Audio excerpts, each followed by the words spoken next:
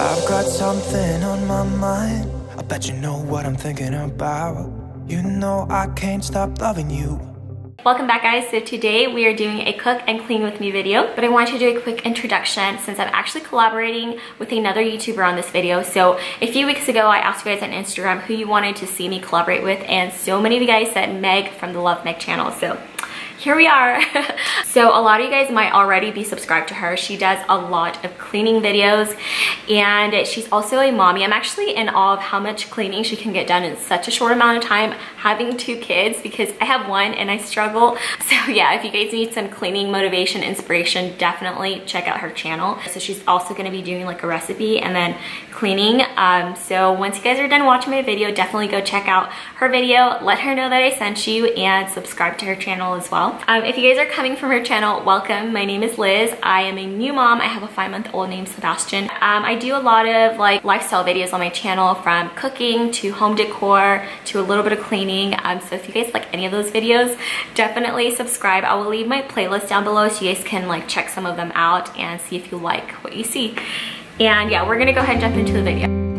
Ever since having Sebastian, I've had to learn how to be even more efficient with my time, especially when it comes to making dinner without having to sacrifice the quality of your dinner. So on the menu tonight, we have vodka pasta with meatballs. And even though it's gonna seem like a lot of work, I'm gonna show you guys how I broke everything down to have the kitchen clean at the same time that dinner was ready. So I'm starting by preparing the meatballs because I can prepare those ahead of time and put them in the fridge and set them aside for later. So I'm adding onions, Italian seasoning, oregano, chili peppers, a sprinkle of sea salt, Parmesan cheese, just a splash of hot sauce, and also some breadcrumbs, ricotta cheese, and I also added Worcestershire sauce, but I have all of the exact measurements written down in the info box for you guys, along with all the ingredients. So I go ahead and give that a good mix with clean hands. If you notice that the meatballs are a little too dry, you can always add more ricotta cheese, and if they're too wet, you can add more breadcrumbs. So 1 pound of ground beef makes about 4 large meatballs, which is perfect for me and my husband, and there's even like 1 left over for the next day. So I'll go ahead and put that in the fridge, and that will be ready to just be popped in the oven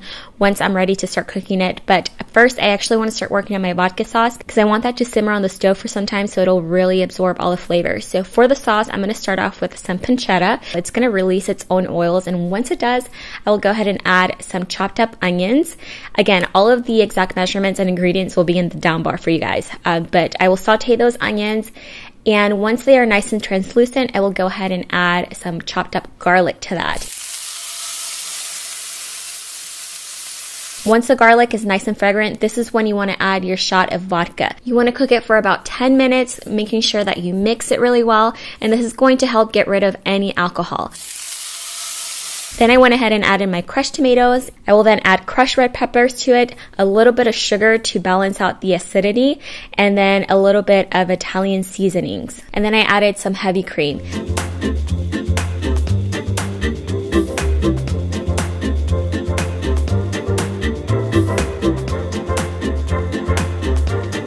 And for the last ingredient, you want to add some Parmesan cheese. You can either add it shredded, but what I like to do is cut off a chunk from the hard part of the Parmesan cheese, and this is going to give it extra flavor. I will bring that down to a low heat, and I will just leave it like that for about 30 minutes.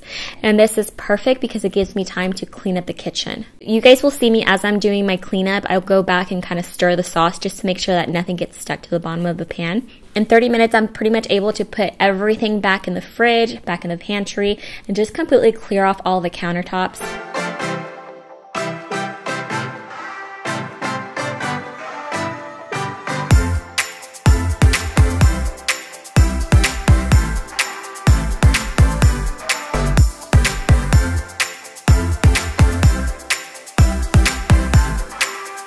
Every now and then I get lucky and the dishwasher is already empty, so I can go ahead and reload it. But on this day, it was actually full, so I went ahead and unloaded the dishwasher and then started loading some more dishes into it. I didn't turn the dishwasher on though because I want to be able to turn it on at the end of the night once we're completely done with dinner. So are you happy now? Things just got so crazy from a simple maybe. It was a long way down. I just feel so heavy without you. Everything we were was just so pretty, pretty enough to almost make me blind.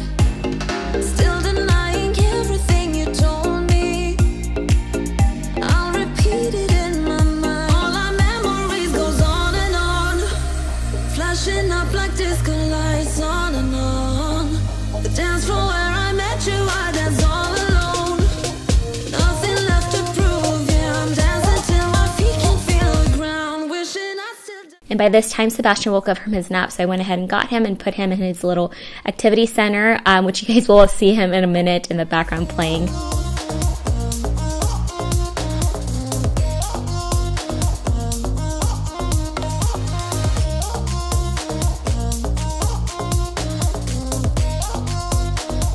30 minutes have gone by and the sauce has simmered long enough. So I go ahead and start on my pasta, and the water for the pasta takes a little while to start boiling. So it gives me just enough time to turn the stove on, salt the water. This is really important. You never want to forget to salt your water when you're making pasta, and then also add a little bit of extra virgin olive oil. Put that on high heat, and while that comes up to a boil, it gives me just enough time to clear off the table where we're going to be eating. And it also gives me enough time to wipe down the rest of the counter. So I had already decluttered them. So now it's just a matter of spraying them down and wiping them down so that once dinner is done, the cleanup is so much easier. Walking through the cold streets where you used to hold me. You know it's been a while ever since I saw you. Oh baby, everything we were was just so pretty, pretty enough to almost make me blind. Still denying everything you told me.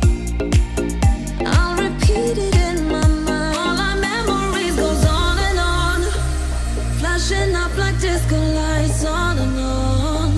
The dance floor where I met you, I dance all alone. Nothing left to prove, yeah, I'm dancing till my feet can feel the ground. Wishing I still dance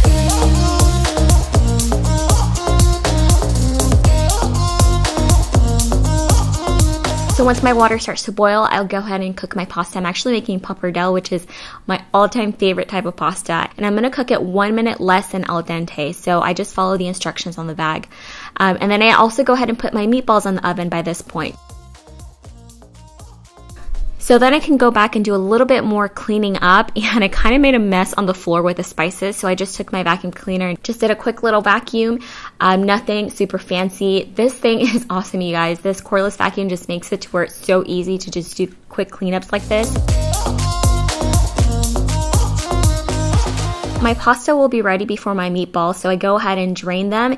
But before I drain them, I save some of that pasta water. This is going to come in handy later on to kind of dilute the sauce a little bit if it gets too thick. So I'll set that aside. I will add some olive oil to my pasta so that it doesn't stick. And then I will coat the pasta with some sauce. And I'll put that on low and just kind of let it simmer there for a little bit while the meatballs continue cooking.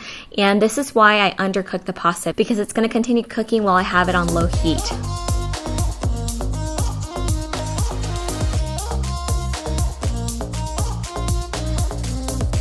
I used to love making my own salads from scratch, but nowadays something's got to give, so these bags of organic salad mix come in handy. They're a lifesaver. Sometimes we don't like the dressing that it comes with, so we kind of just set that to the side and use our own dressing, which is pretty much what we did this night. As you guys can see, I still have 6 minutes until the meatballs were done, so I just kind of did a little bit more tidying up in the coffee station, and all that was really left to do was just to wait around for the pasta to be done. The kitchen was clean, the dishes were clean. All of this took an hour and a half from start to finish. We were able to have dinner just in time for Sebastian's nighttime routine to start. And after dinner, all that was left to do was wipe down the stove area and put the dishes in the dishwasher and run it, and that is it.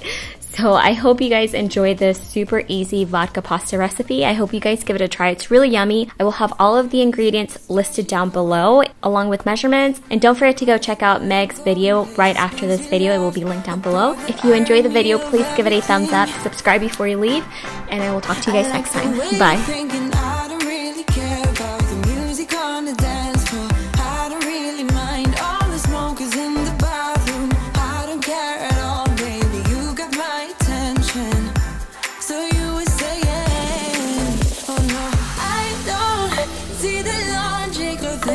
It's quite a long